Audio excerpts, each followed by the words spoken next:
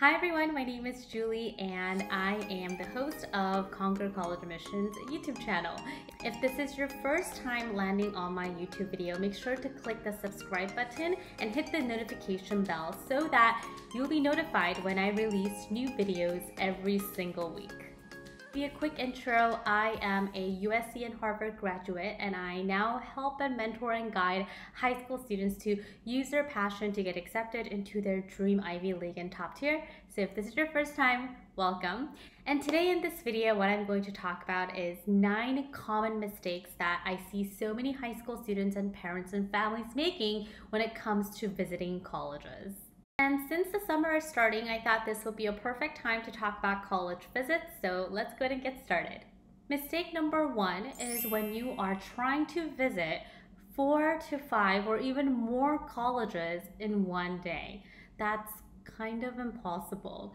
And so you really need to space out your time, and usually I tell my students inside my program to go for 1 to 2 colleges per day, and that's because we always want to focus on quality over quantity, and there's so many things that you should be doing while you are on your college visit. So if you're just trying to go to as many places as possible, that's actually going to go against you. So keep in mind, too many colleges in one day is a very, very bad idea.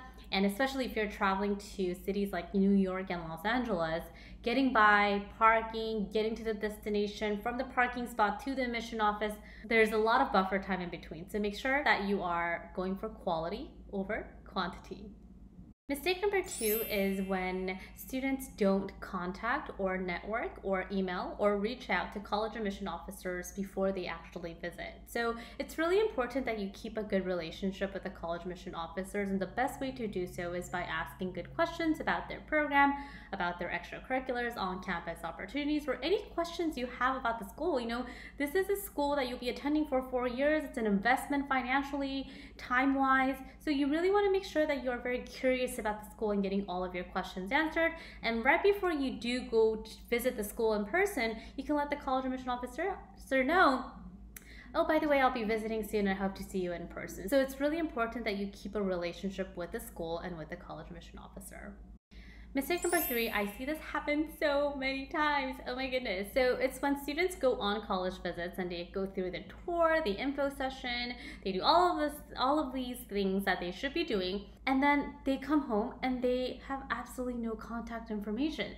If a college admission officer is in front of the room doing a presentation about the school or giving you guys a tour or, doing something with you, it's important that you approach them at the end of the info session or in a presentation and ask them for their name and for their email address or for their business card, and just ask good questions during that time as well. You need to bring the card, the contact info, so that you can go ahead and send a very good thank you email. And the thank you email could also consist of questions as well, keeping the relationship going. Are you getting the theme here? Mistake number 4 is when students and families visit during the summertime. And I know that's inevitable sometimes because that's when school is out and maybe that's when your parents have their vacation days from work. So you actually want to visit when the school's in season, which means that all the classes are actually being taught at that time, and you can also see current students who are going about their day, attending classes, so that you really just get the campus feel. Because if you go during summertime, a lot of schools have construction going on, only a few classes are available for sit-ins and for shadowing. And so, I mean, if summer is the only time you can go, that's fine. However, I seriously recommend when school's in season and when you can actually visit the professors that you've contacted prior to going to the campus, or you can meet a couple of current students. Maybe you can also visit some of the clubs and events that they have going on, so you really just get the campus vibe. Mistake number 5 is a serious one, you guys. It's when parents are taking notes during the campus tour and in the info session. This process is not for the parents. This is for the student. Maybe the parents want to take notes, and yeah, I guess if you really want to take some important notes down, that's okay. But if you are always taking notes, but if the student's just like chilling, going on smartphone, just like staring at the window, thinking, why am I here? My mom dragged me. That's definitely something you don't want to do. So parents, please do not take notes during the info session. The students should show the most interest and should be taking notes. And so I give my students inside my program a couple of questions and notes that they should be taking while they're there, so they know what types of notes to take and what kind of information that they should have with them after their visit. Mistake number 6 is when students just go to the campus info session and the tour or any other events they have for prospective students, and then they don't talk to any current students. So it's really important that you interview about 3 to 4 current students and just ask them about, what is it that you like about the school? What is it that you don't like about the school? We always focus on what's good about something, but it's really important to understand, okay, what are some drawbacks? And obviously, even though it's 3 people, you're gonna get so much good information from them than to just to go on the school website, because the school website is pretty informational, where you can't really understand okay, if there's this club, is it really that interactive? Is it really going to get me the internship, right? You don't really know those subtle details, so please talk to a current student. Mistake 7 is when students go into this campus tour and campus visit without having any questions prepared to ask the college admission officers. You should have about 1 to 2 academic questions and 1 to 2 personal questions. And I really go through this process inside my program with my students. Okay, this question's good enough, or this question's not good enough. So if you're my student watching this, you know that I'm really picky about what types of questions you ask, but you should have 3 to 4 questions ready so that you can ask them to the college admission officer or anyone that you see representing the school there.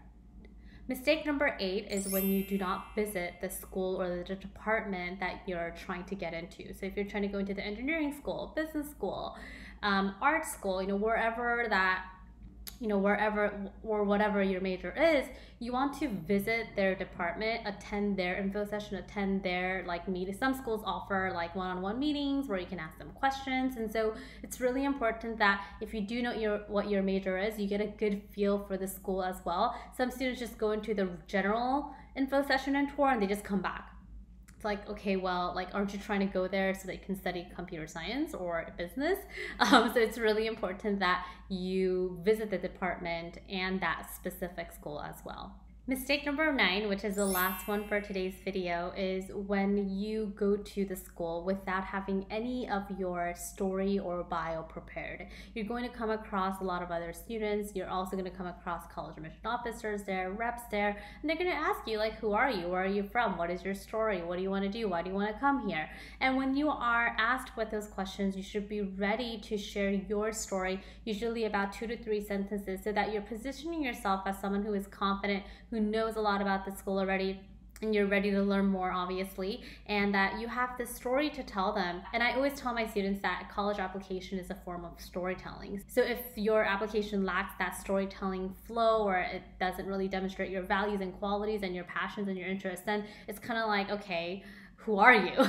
Right? So it's really important that you do know what your story is, and you go into these info sessions and tours and events and meetings knowing that your story is ready to be shared. And also, if you are speaking with a professor, I have my students usually visit professors on their visit, then you also know that you can share that story with the professor as well. And regardless of the college admission process or not, you should know what your story is. You should know how to position yourself. You are a high school student now. So if you're just saying, oh, I live in Texas and I like science, come on, we can do better than that, right? We're aiming for Ivy Leagues and top tier here. And obviously,